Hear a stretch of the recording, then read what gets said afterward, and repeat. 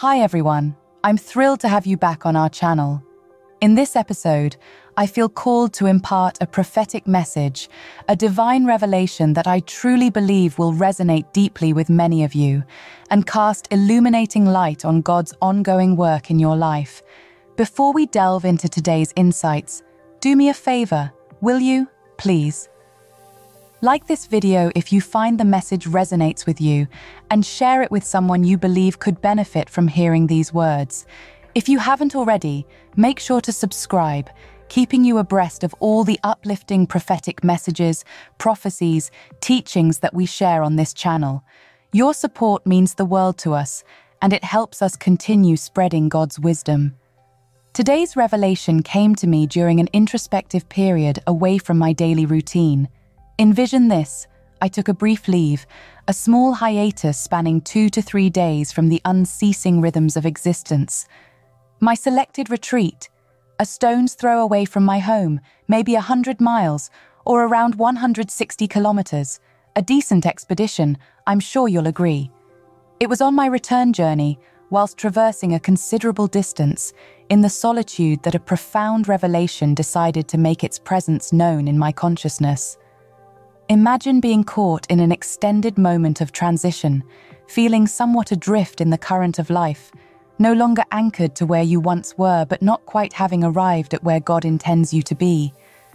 This feeling materialized as I drove through endless miles of road, contemplating the paths we take in life. This sensation of being stuck in transition is something that many of you might be grappling with. Consider your personal journey, your spiritual voyage through life. You are not where you were. Your familiar moorings have shifted, and the place God initially planted you no longer feels like home. But you're also not quite at the destination God has in mind for you, the divine blueprint of your future that He holds. Consequently, you feel somewhere in between, not here, not there, and this in-between state may have been your reality for a considerable time. Like a long, winding road trip, it feels as though you've been on the road forever. Amid this contemplative journey, God started to whisper into my spirit, nudging me to address this sense of feeling stuck in transition among His children. So, picture me right now, in the midst of this 160-kilometer journey, the landscape rushing past me, my thoughts attuned to God's voice.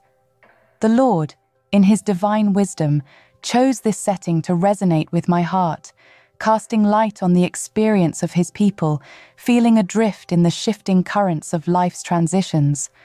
His voice within me resonated with understanding and compassion for those of you feeling stuck, and I am here to share His divine perspective on this transitional period in your lives. In the heart of your existential uncertainty, you find yourself nestled, swallowed by a void that seems devoid of familiarity and certainty. The path before you appears convoluted, winding and weaving into obscurity, while the path behind you, the one laid by God, is gradually fading into a haze of bygone existence. It is within this grey interlude, this domain of in-betweens, you feel yourself to be an outlier, an outcast, unable to truly belong anywhere. This feeling is disconcerting, unsettling. It's as though you've stumbled into the metaphoric wilderness of existence. There you stand, in the heart of the wilderness, amidst the unsettling quiet and solitude. But fear not, for in this wilderness, in this alien terrain, God designs the purpose of your path, the path that leads you out and onwards. He understands your longing for a sense of direction, of belonging, and it is He who imbues transitions with meaningful intention. Transitions, as you're experiencing, are not merely passageways between two stages of existence. They are important epochs of growth, spaces for self-discovery and transformation. Transitions, much like a chrysalis for a burgeoning butterfly, can stretch over varying timeframes. Some transitions span a few fleeting months, while others stretch across years, like a horizon seemingly boundless. Yet, remember, in this transitioning phase you currently reside, God's divine plan is taking form. Think of your transition as a divine training ground, where God tirelessly works on refining you, molding you, and preparing you for the forthcoming assignment. It is in these times that Hebrews 5:14 reverberates in my mind, a verse that talks about the nurturing and honing of our spiritual faculties. Just as a potter molds the clay to create a beautiful pot, God shapes you during this phase. Your transition stage serves as a spiritual incubator, a place for your growth and maturation. Often I would argue that the process of transition, the journey itself, holds a significance that overshadows the destination. For if you bypass the transition, skip the spiritual conditioning, or overlook the honing of your worldly and spiritual senses, the next assignment God has for you may appear a mountain too steep to climb. You must undergo this spiritual refining, this divine conditioning within your wilderness, to ready yourself for God's forthcoming plans. The duration of a transition can be as variable as the waves of the sea, predictable to God alone. But He, the divine orchestrator, comprehends your spiritual needs, your capacity for growth, and your readiness for the journey ahead. Permit Him to complete the work He began in you. This transition may often feel akin to a Holy Spirit boot camp, a sacred training process wherein the Holy Spirit is your guide, your mentor, your spiritual personal trainer.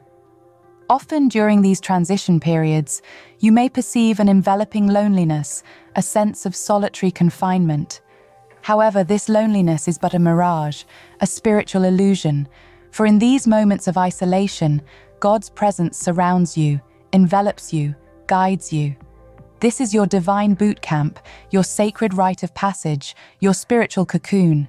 Embrace it, for through it you will emerge stronger, wiser, and ready for the divine tasks ahead.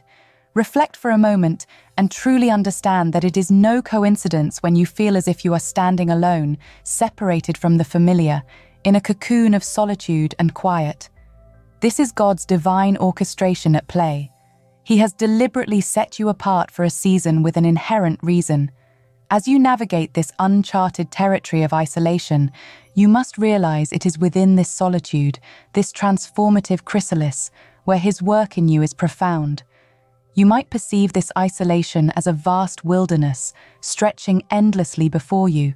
However, it is in this very wilderness, this transitional phase, that God manifests His remarkable craftsmanship. His attention is undiluted, solely devoted to molding you, crafting your character, and refining your spirit, absent of the cacophonous clamor of the external world. There are no competing influences, no disruptive relationships or communities to interfere with this sacred process.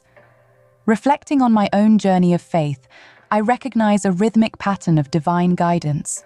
I've traversed diverse stages, fulfilling varying roles, and each shift has been guided by the Lord's unseen hand. With every transition, there was an incumbent time of preparation, a pivotal training phase that equipped me for my next divine assignment. This brings me to a vital piece of wisdom I wish to impart. Resist the urge to accelerate the transitional phase. You might feel ready, eager to break forth, to leap into the next chapter. But remember, it is God who dictates the rhythm of your journey. His wisdom surpasses our understanding, and His timing, His divine metronome, ticks with unerring precision. He is aware of the exact resources you need to thrive in your forthcoming place of influence and responsibility. Embrace the reality that each season of transition is divinely timed, perfectly designed to align with God's unique blueprint for your life. Trust in His wisdom and immerse yourself in this season, as challenging as it might be.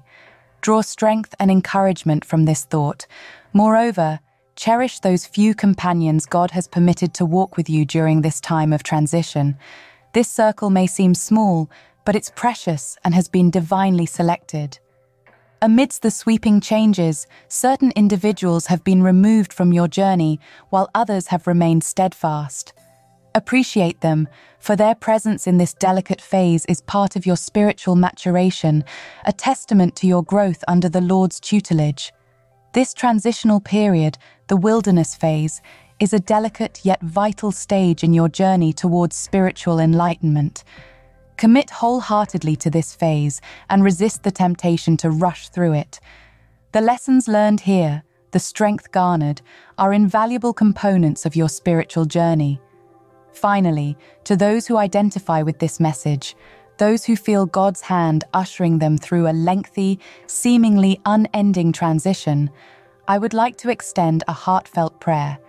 It's perfectly normal to feel weary or frustrated as the wilderness stretches on. But rest assured, your journey is under divine supervision, and every moment is purposeful, part of God's grand plan for you. I pray that the divine grace of our Lord soothes your weary spirit, girding you with strength and fortitude as you navigate this transition.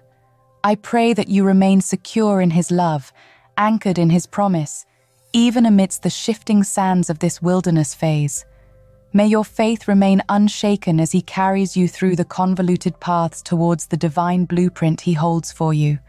Remember, God's love for you is relentless and unwavering. He sees your struggles, feels your despair, and assures you that this transitional phase is essential for your spiritual evolution.